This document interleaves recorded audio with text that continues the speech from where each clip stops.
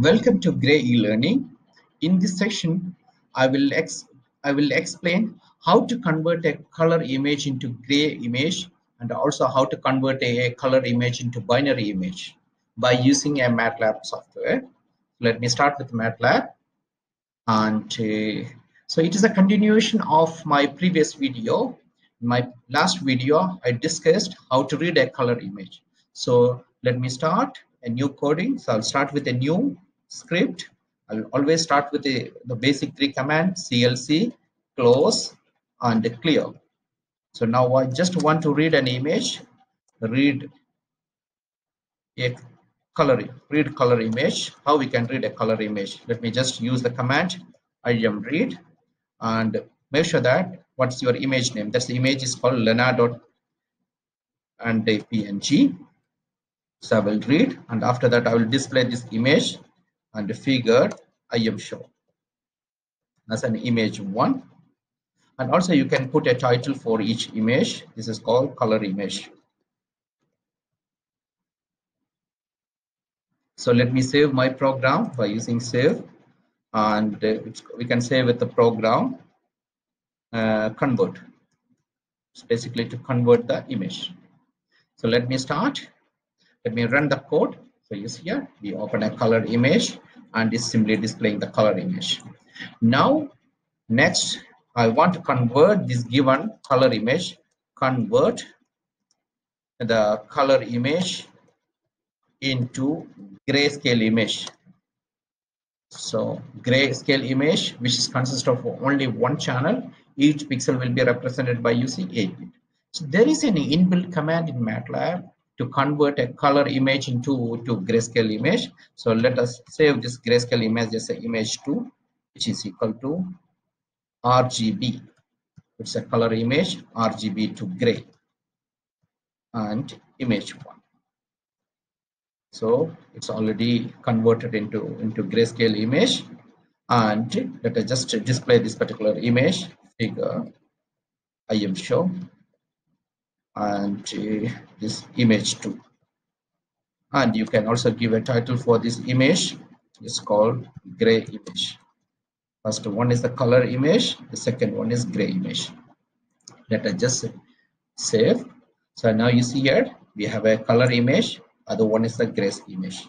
And if you want to save this gray image, you can use a command write, and what's your image name? It's image 2, and you have to give a name for the image. Maybe I can save this as a Lena G. G for stand for the gray image dot PNG. So I save. So what will happen once you run this code? It will create a new image called Lena G. It will be saved in the same folder. So let us just run it. Now you can see this image is already created. Now the next one, we should know how to convert this grayscale image. So convert into binary image. Convert into binary image. Binary image is also known as a black and white image. Each pixel will be represented by using only one bit. So it will have only two colors, either white or black. So let us save this as an image 3. That will be, there is an inbuilt command im2 black and white. Select your image, this is image 2, and you have to mention what should be your intensity value. Let me take intensity value, the threshold. We can not the intensity, threshold value.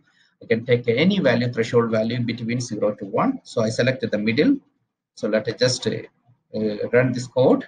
So for simplicity, what I can do, I can copy the code from the first line and paste and just change the name. So image, this is image 3, and this is known as a binary image. Binary image. And let us just run it. So now you see here, this is the third image, which is a binary image.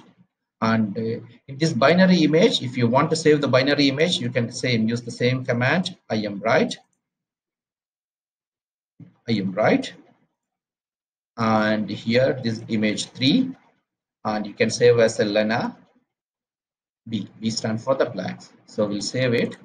Okay.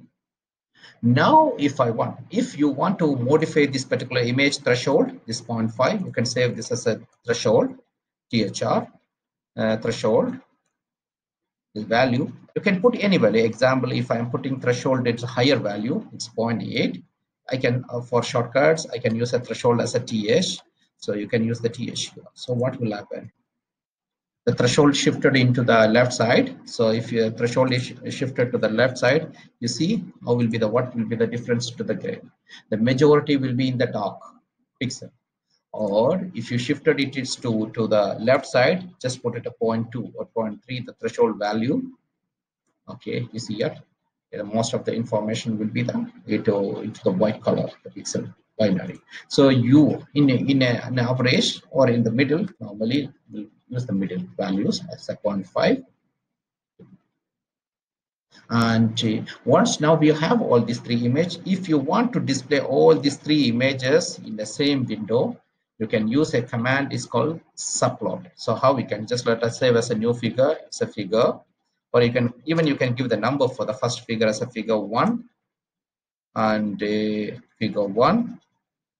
You can give any number 1, 2, 3, or 10, 20, 40. So second figure and the third figure. And the fourth figure I can save just like the figure 4, and here I want to display, so I will use a subplot and I will use a size 2,2. So there will be 2 rows and 2 columns, so you can represent 4 images, and here it is the first images. So 2 stand for the number of rows, first 2 represent number of rows, number of columns, and it's the first image. So let us just save this as I am sure of image 1. Now let us continue for the other 2. So what I can do, I'll copy and write it 2 more times. I will modify the image, the second image and the third image. So it's image 2 and image 3. So let us just run. After that we'll modify. Now you see here, we have an original image, we have a grayscale image and a binary image. I can even modify. I can give a title for each one, and I want to represent the gray and the binary image in the second row, and only the first color image in the first row, but it should be the middle. How I can modify? If you want to modify, I will use, instead of 1, use 1. So it's combining the first and second location, and other ones you will put here third and fourth image. And also you can just give a title for each image. The first image you can give a title as a color image,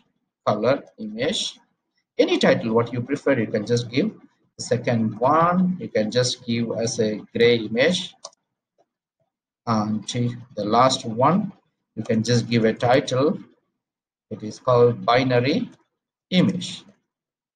So let us just run the code, and so you can see we just last figure is shown how we can display multiple image in the same window, so by using the subplot.